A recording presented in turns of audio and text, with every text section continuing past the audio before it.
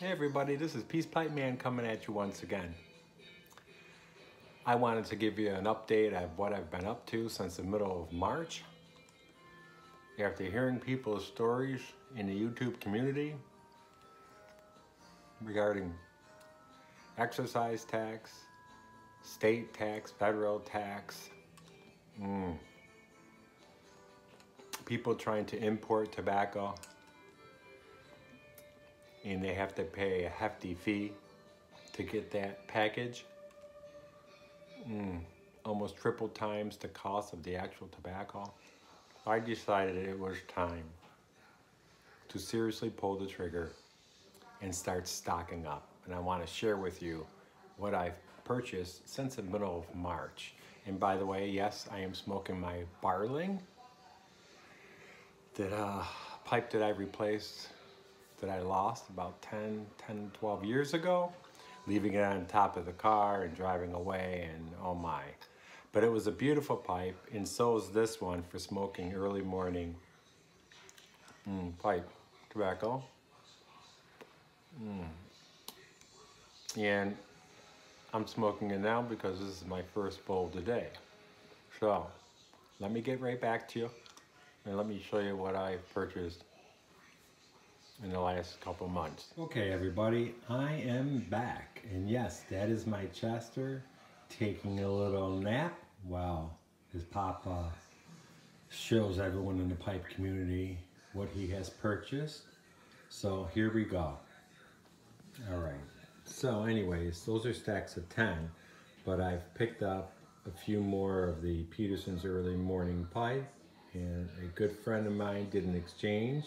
He was very gracious and gave me 5 tins of the Dunhill early morning pipe. So going over here, we have the Scottish Cake by Robert McConnell. That is an awesome, awesome Virginia with Perique.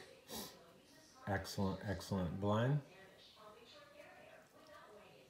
Over here, I got turned on to St. John's Flake, Virginia. That is an excellent blend. Wessex Campaign. That is an excellent dark Virginia flake. Very rich. Gets better as it ages. And I picked up a few bags of the Pembroke. It's an excellent English blend with cognac, and that's what I like about it. It's very similar to Margate, but I prefer this one just because of the cognac that they added. It just, I just enjoy it so much more. So that's, I'm trying to balance out the Virginias and the English blends that I've been purchasing. So I picked up a few of those. Over here we have the Wessex Curly Block. Oh my, that is heaven too. That has a lot of Virginias with Perique in it, and as it ages, also it gets much better. Okay, this one. Let's talk about this one. All right. So Jason Mouton sent me a sample of St. James Flakes from 2018. And I tried it and immediately fell in love with it. The Virginias, and especially the Perique, is what makes this one so special to me. I did try it when I initially jarred it, and it wasn't as good as the aged flakes that Mr. Mouton sent me. So I was fortunate enough to find this, and in each one of these I have 6 tins. Now I want to mention, why did Peace Pipe Man open his tins and jar 6 tins in each of these? And the reason why is that a lot of the tins were not sealed, and I was so disappointed in that. They were the square tins. So guys, if you have square tins, I would recommending either sealing it somehow with, I don't know, a bag, or just jarring it to be on the safe side, because stuff is not cheap. So I purchased luckily, I couldn't believe it, 18 tins of the St. James Flake. Thank you so much, Jason. That was wonderful, and I immediately fell in love, and boy, your sample was gone the day I opened it. I picked up some also dark Virginia Flake, Ashley's number 44. I really enjoy this. I like to mix up the dark Virginia Flakes, not just smoke Samuel Godwin's full Virginia Flake all the time. So that's why I mix it with the Wessex Campaign and the Ashley's number 44. Over here I have a few Germain's original Latakia mixture. It's good. So I wanted to pick up a few more of those.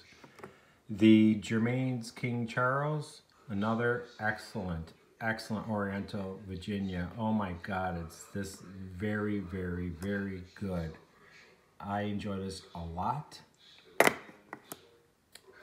And honestly, I've never tried this, but I thought I'd give it a try. As soon as I see it says Old Brown Flake, I had to try it. Supposedly it's one of those older fashioned ones that the people used to smoke back in the day. I don't know. But I thought I'd give it a try. Here's another one that I've decided to try. Germain's Dark Cavendish, Virginia tobacco blended with red and black Cavendish. So I don't know if I'm going to enjoy this or not, but I thought, hey, it was available. Let's give this a whirl. This one I might not age. I may just open it and try it.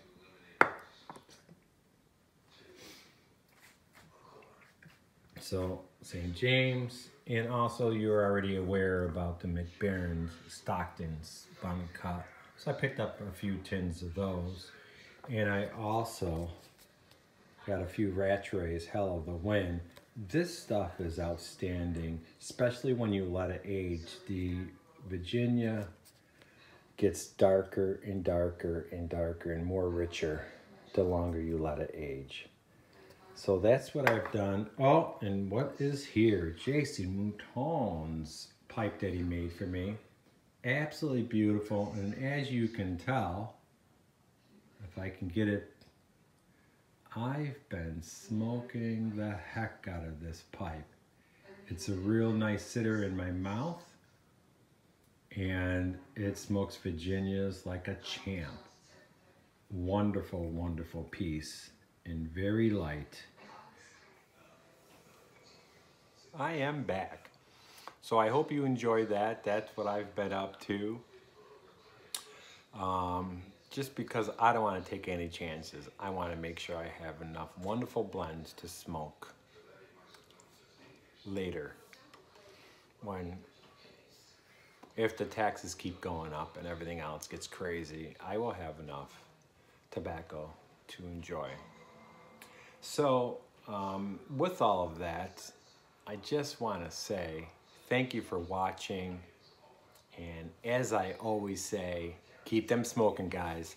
That's what they're made for. Cheers, everyone, and I hope you enjoy the rest of your weekend.